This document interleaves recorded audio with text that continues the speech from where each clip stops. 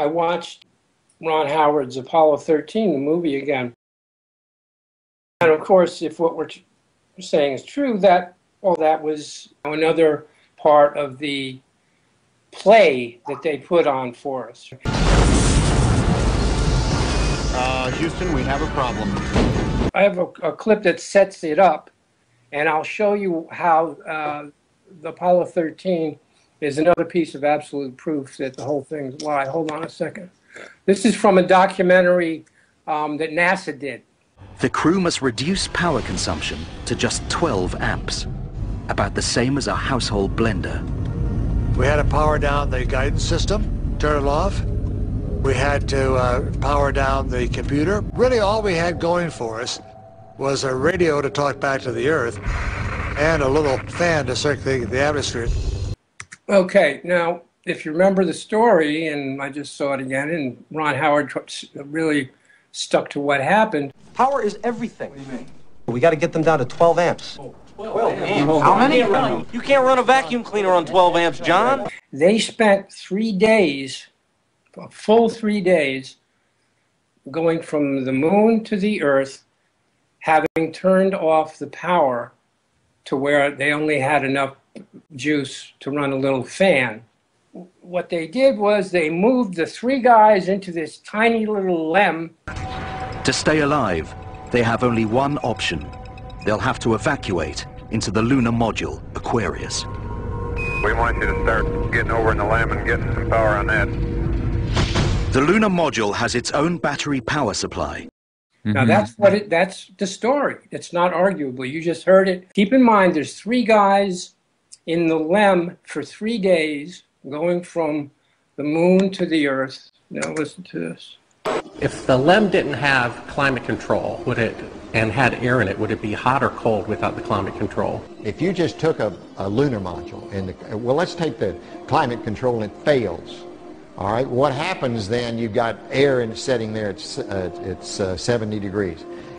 Now, of course, when he says it fails, he's talking about the exact same situation that they had. They had no power, and they're starting out with the temperature 70 degrees, and let's see what happens. The lunar module is setting in the sun, which it always is. Then slowly but surely, that temperature inside is going to go up to 250 degrees Fahrenheit. Now, you ain't going to make it, because you're going to cook long before that. What powered the air conditioning? What powered the air? Batteries. You had a number of big batteries in the lunar module. They powered pumps. They powered the air conditioning. They powered the communication system. Notice that there's a difference between what he just said and what the documentary said. But powering down had another unwelcome effect. With the heaters switched off, the temperatures began to drop. We were losing more heat out into space than we're gathering from the sun. And therefore, gradually, the temperature kept dropping and dropping and dropping, and finally got down to about 34 degrees Fahrenheit in the lunar module, even colder in the command module. Temperature inside is going to go up to 250 degrees Fahrenheit. It got very cold and very damp. In fact, they're polar opposites. According to the documentary, the guy's saying it got cold in there, and according to the movie, it was cold in there. I'm a little worried about this cold affecting our battery efficiency. Alan Beam is saying that it would be 250 degrees. That temperature inside is going to go up to 250 degrees Fahrenheit. With the heaters switched off, the temperatures began to drop. The air conditioning temperature inside is going to go up to 250 degrees Fahrenheit. With the heaters switched off, the temperatures began to drop. Now, to add to this, I'm going to play a clip about the construction of the LEM. Hold on a second. The skin on the crew cabin was very thin, and that was all done because of weight savings. Weight was a very critical item that always had to be considered in anything that you did.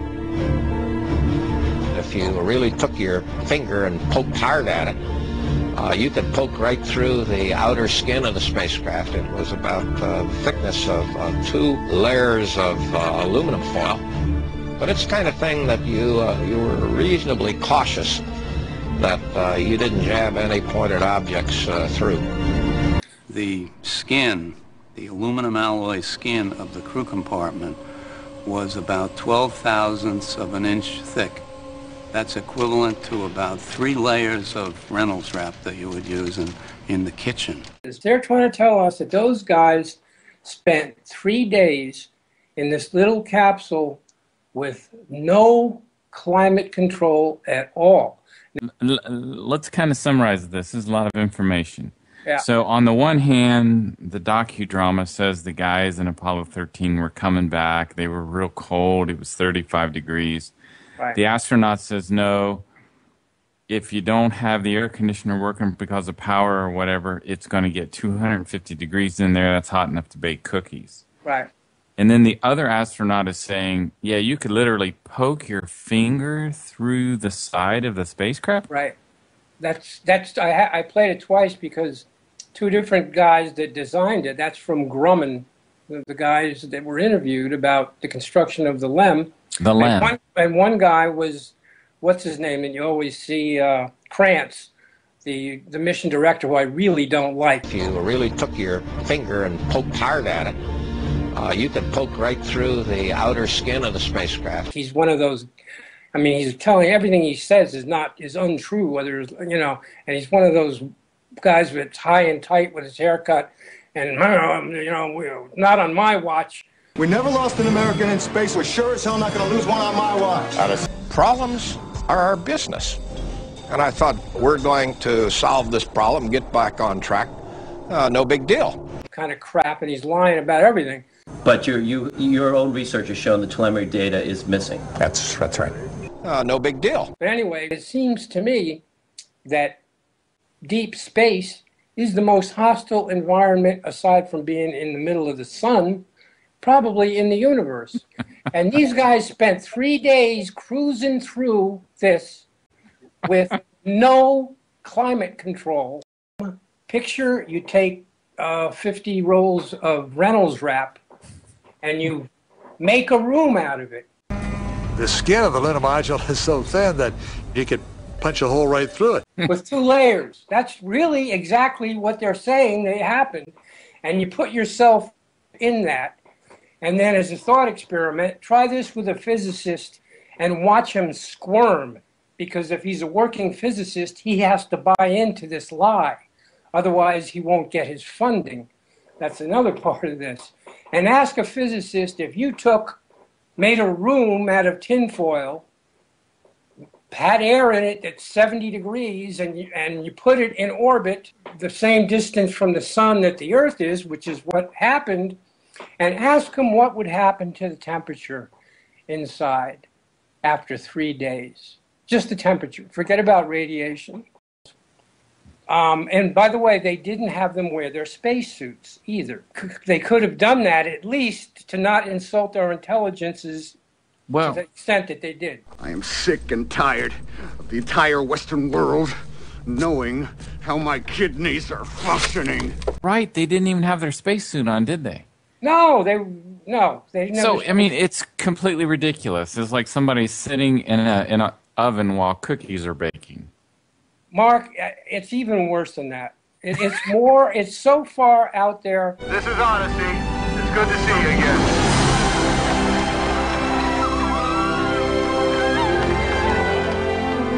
And they're trying to tell us to believe that. And it pisses me off. Melting wrong. I'm sick of it. It went from the moon landings are boring after the first 2. Network stumped us. One of them said we made going to the moon about as exciting as taking a trip to Pittsburgh. To now it's drama in outer space. More dramatic now. So our boy is going to be marooned in space. And this focuses renewed attention on Apollo. The unfolding drama in space instantly reignites press interest in the mission. There was an explosion. And the network TV coverage pulls no punches. Their oxygen supply is in jeopardy, and their water supply is officially termed critical. One of the networks gives the crew a 10% chance of survival. Senate passed resolutions calling on the American people to pray tonight for the astronauts. In Rome, Pope Paul led 50,000 people in prayers for the safe return of the astronauts. In Jerusalem, prayers at the Wailing Wall. And here's what gets to me. Picture the whole world goes to see Apollo 13, right? And amongst the whole world, there are thousands and thousands of physicists and astronomers and cosmologists and guys that are just scientists. Now, what I'm asking is how come the day after the world went to see Apollo 13, why wasn't there a revolution the next day about us being lied to? Because what I'm saying, and you know, I got to tell you, I thought of this. Nobody else has brought this up about Apollo 13. So I give myself a little credit, but it also scares the hell out of me that I have to think of this. Are you kidding me? They're in space for 3 days with tinfoil? Anyway, what I hope the people listening will do is not believe me, but do your own research. Go look into it. And you'll find everything I'm saying is true. Oh. And it's scary because what does that say, not only about us, the public, but what does it say about all the guys at NASA?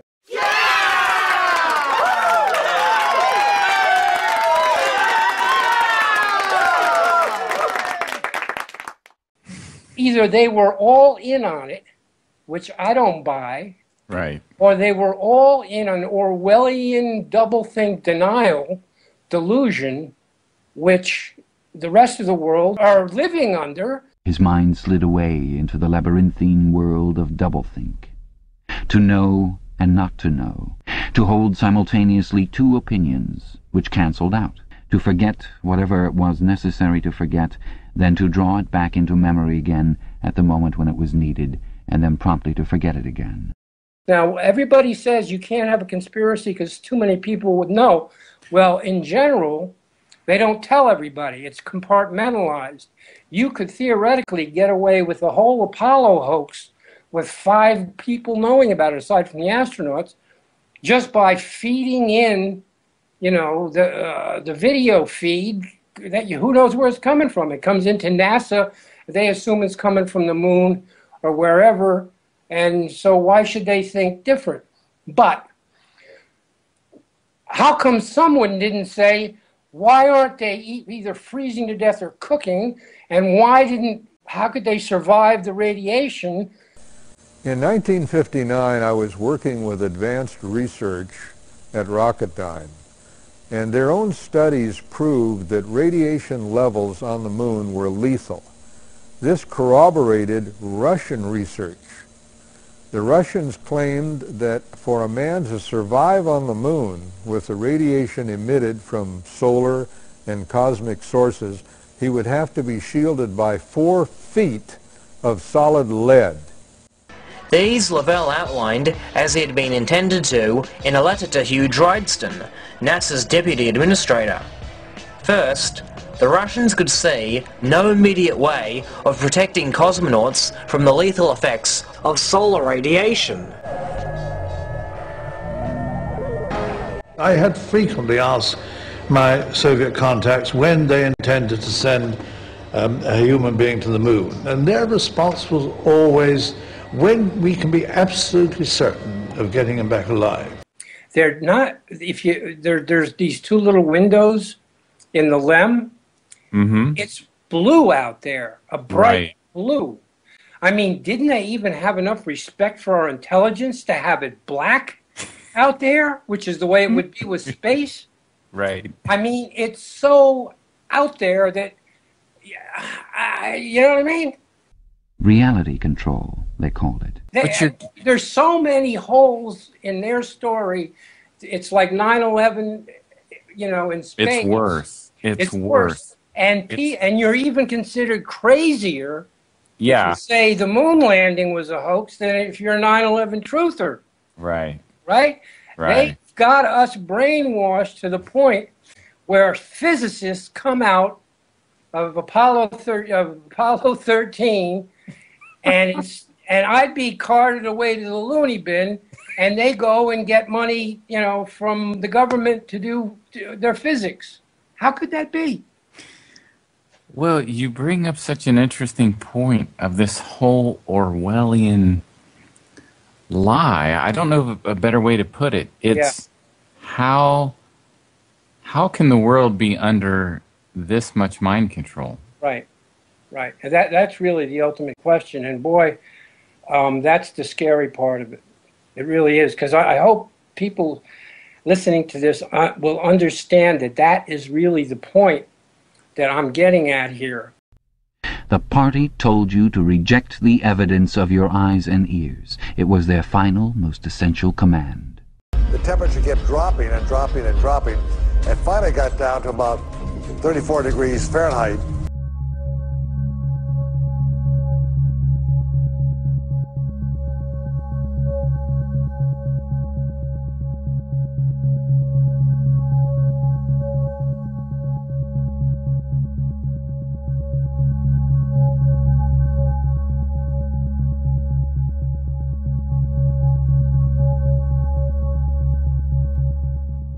But it also scares the hell out of me that I have to think of this. Some other time we'll talk about stuff like HARP and the mind control thing that they've been doing since World War II, and the fact that they can implant thoughts in people's heads now with ELF, extreme low frequency waves. I don't know, you know Nick Begich, who I'm talking about, right? Right. Nick Begich. Yes. You read his book, or you look at him, you can see him on YouTube. The subtext of his work is so profoundly frightening as to what they can do. You know, I'm not surprised by anything. There's a guy who did a hypnotist in England, and you got to see this video, it's on YouTube, that did a mind control thing to a whole shopping mall and got everybody to raise their right hand at the same time. He talked to them in this hypnotic kind of voice and told them a few things, and he didn't say raise your right hand, he just said a word, and there's the camera shows up 200 people all raising their right hand at the same time. So all those customers wishing to reach up and grab this exciting opportunity should do so now.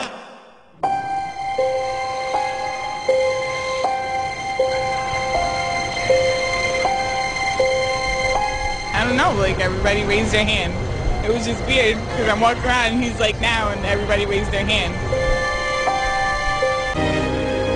We turned around and that like everyone had their hands up in the air. It was really weird. We had our hands up too. Really odd.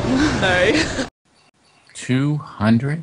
Yeah, I don't know how many people, but the whole shopping mall of people, he got them to raise their right hand just by talking to them and making suggestions. Welcome to the Palisades Mall. We hope that your shopping experience is an uplifting arm, is an uplifting arm, is an uplifting arm. Neuro-linguistic programming, NLP.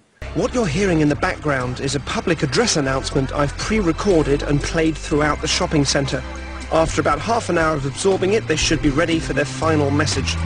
People are so much more suggestible and subject to delusion planted in their minds than we think they are. If it is necessary to rearrange one's memories, then it is necessary to forget that one has done so. You know, you have exactly the right, for me, reaction to everything we've talked about. It's not the fact that they faked the thing, it's how come nobody noticed. You know, how could it be?